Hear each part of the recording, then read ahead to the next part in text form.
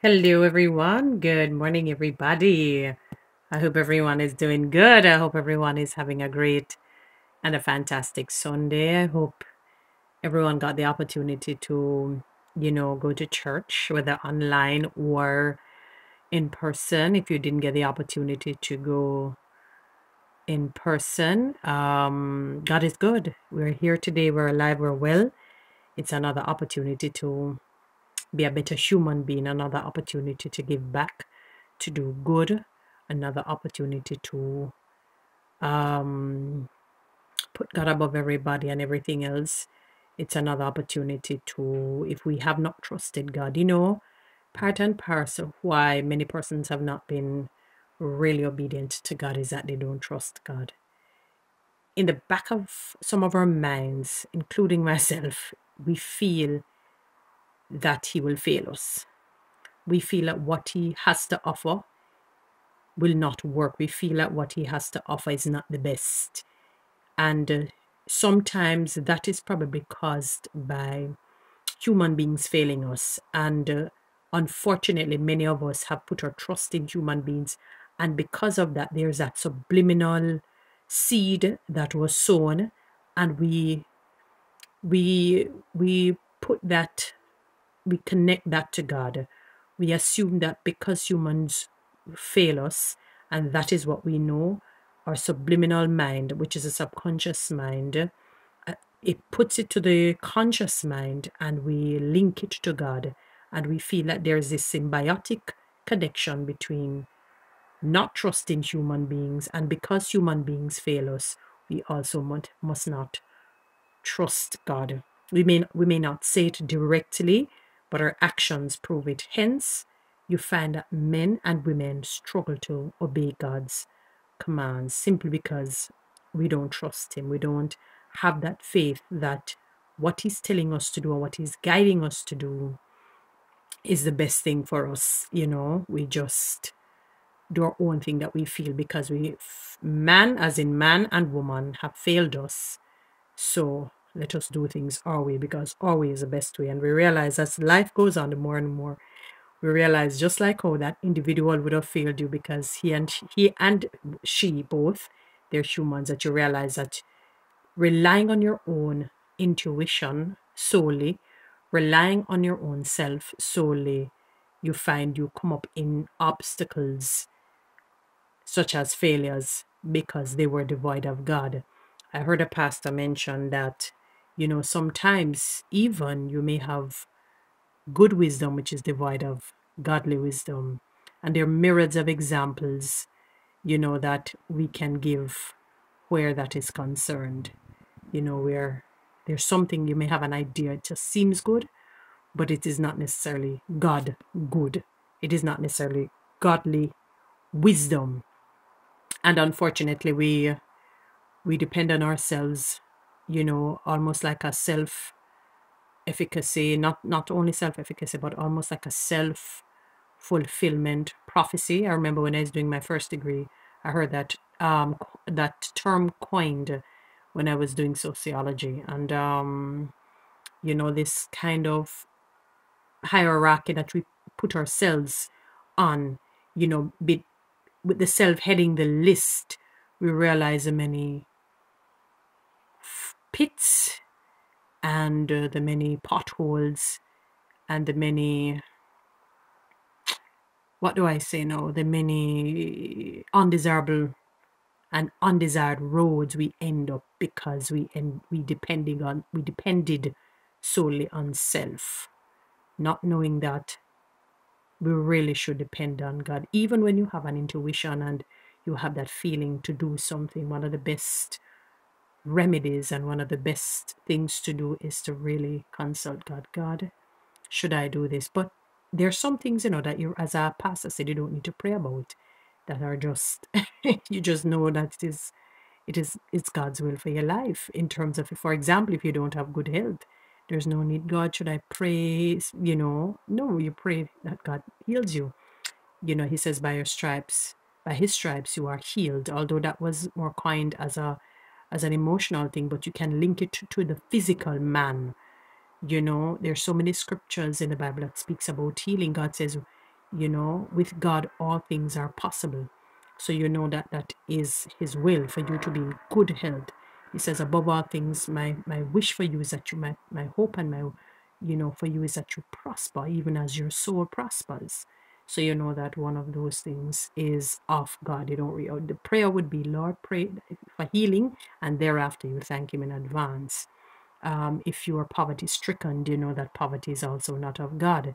Um, you just, you know, you declare the different scriptures while obeying, while trusting Him, you know. So you don't just declare these scriptures and then you still go and do your own thing.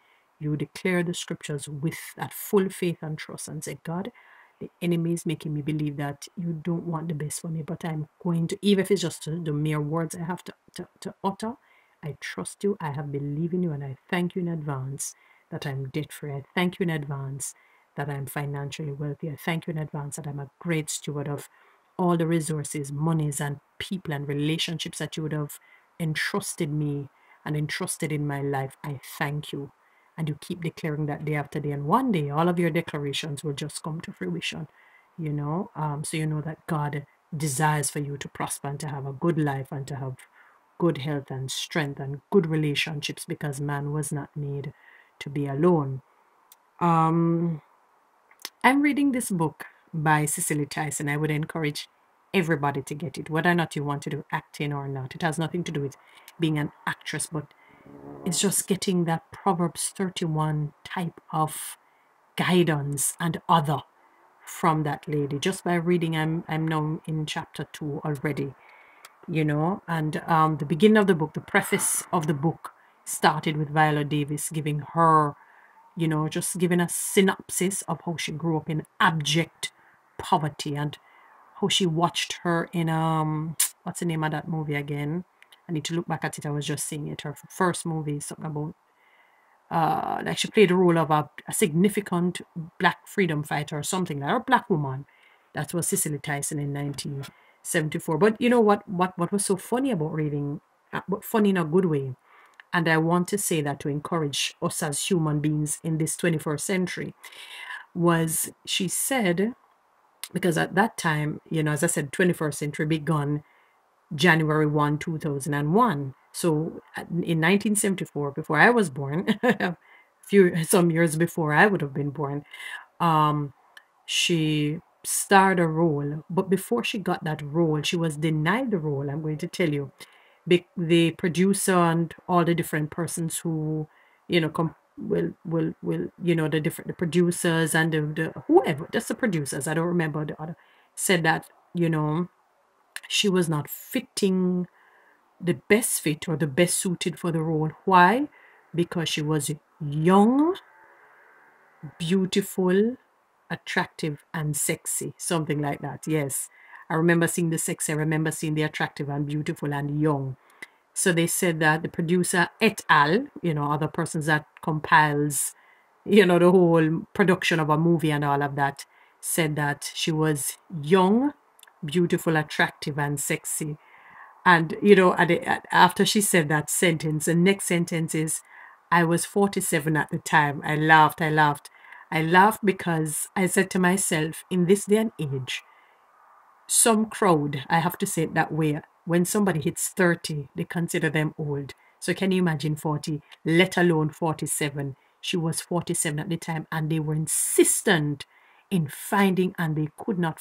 There was somebody, she said, there was another known actress at the time who wanted much more money, which they were not even considering to pay, you know. And she even stated how much she got. She said $6,000, and even at that time, $6,000 wasn't good, but she loved that role. She knew that role was her. She studied the role, and she, you know, she was asking for the role, and they turned her down.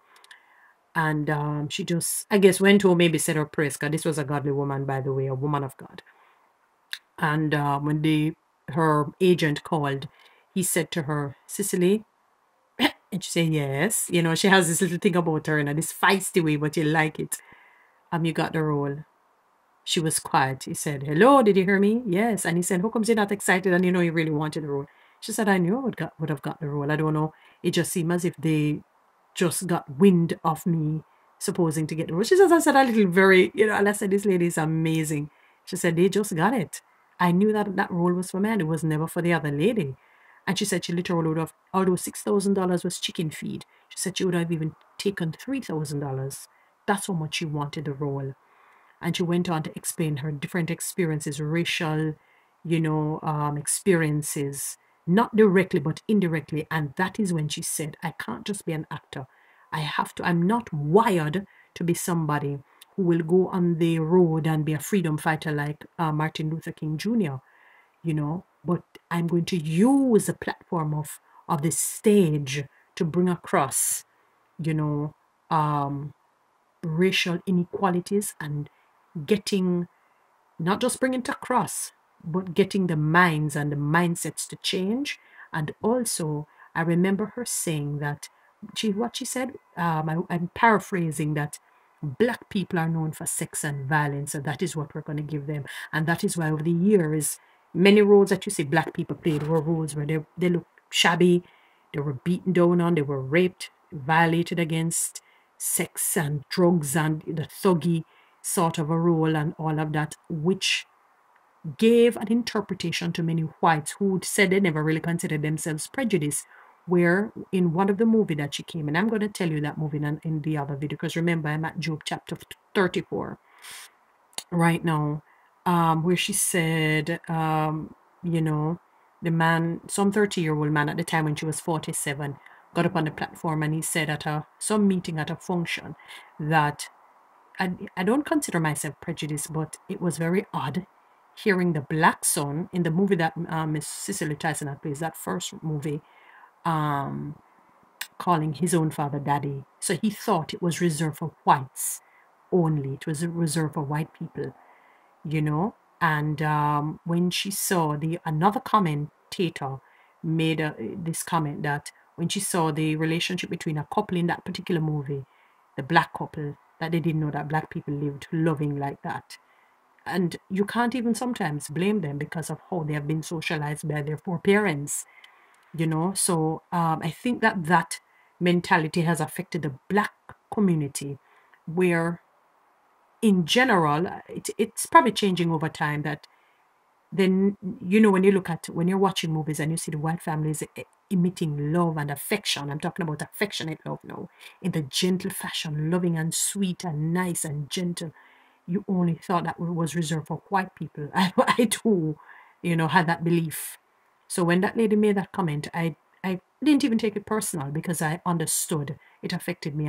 And maybe that is why, in general, you'll find the Black family, as in the husband and the mother, tend not to be as emotionally and affectionately loving to each other as you'd find probably like the white race or some other race.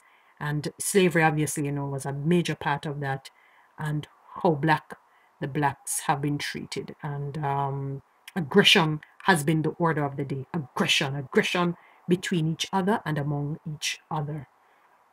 That's sad. But I can't wait to delve, get further and further into the book, because I'm hoping that book will be life-changing for me. And I will pass on tidbits and important truths and experiences to you guys. All right, beautiful people. So I'm still in the book of Job, and I found out his name. I confirmed his name. The youngster who said, he listened keenly and carefully.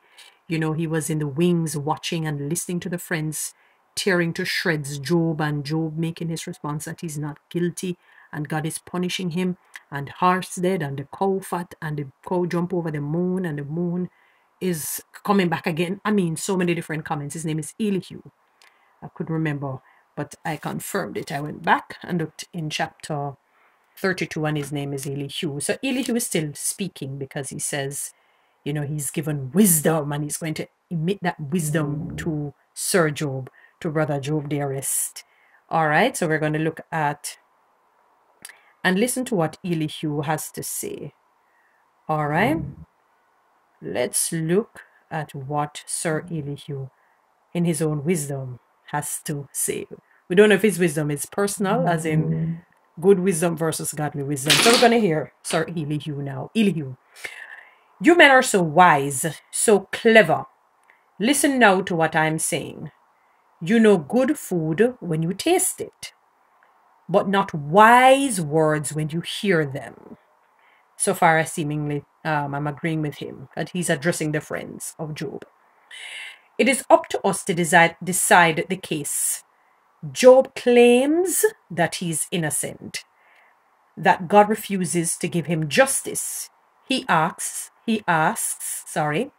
how could I lie and say I'm wrong? I'm fatally wounded, but I'm sinless. This is what he's saying, Job is saying. Have you ever seen anyone like this man, Job? He never shows respect for God. Let me read that line again. Have you ever seen anyone like this man, Job? He never shows respect for God. He likes the company of evil people and goes about with sinners. He says that it never does any good to try to follow God's will. Listen to me, you men who understand. Will Almighty God do what is wrong?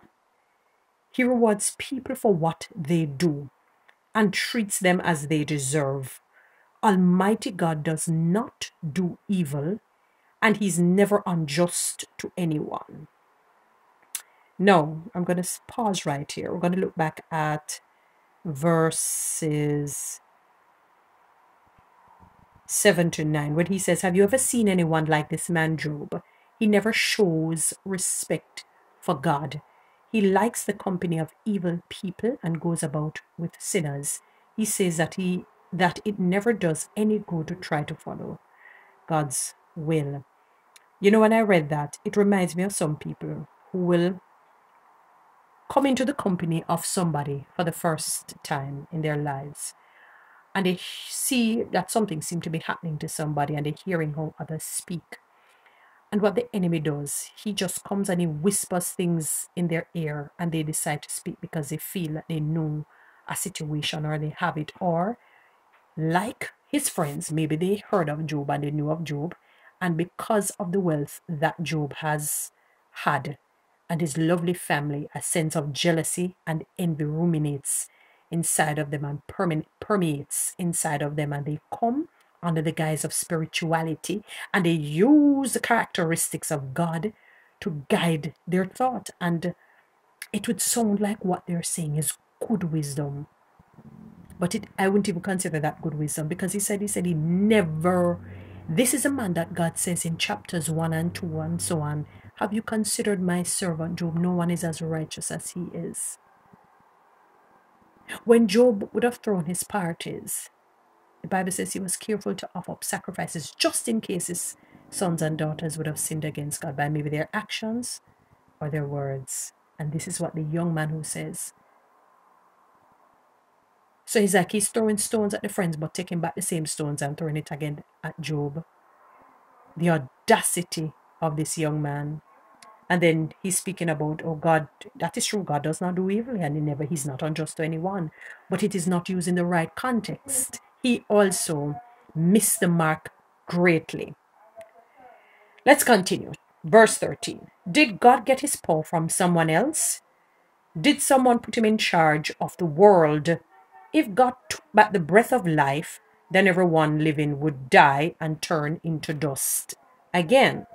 True. Now listen to me if you are wise. Are you condemning the righteous God? Do you think that he hates justice? God condemns kings and rulers when they are worthless or wicked. He does not take the sides of rulers nor favor the rich against the poor. For he created everyone. Someone may suddenly die at night. God strikes people down and they perish. He kills the mighty. Sorry, I'm skipping a little too fast. Let's go up here, people. Sorry about that. He kills the mighty with no effort at all. He watches every step we take. There is no darkness dark enough to hide a sinner from God. God does not need to set a time for us to go and be judged by him. He does not need an investigation to remove leaders and replace them with others because he knows what they do. He overthrows them and crushes them by night. He punishes sinners where all can see it because they have stopped following him and ignored all his commands. They forced the poor to cry out to God, and he heard their calls for help. If God decided to do nothing at all, no one could criticize him. If he hid his face, we could be helpless. There would be nothing that nations could do to keep godless oppressors from ruling them. Sorry. Job, and he's now saying to Job, Job, have you confessed your sins to God and promised not to sin again? Have you asked God to show you your faults? And have you agreed to stop doing evil since you object to what God does? Can you expect him to do what you want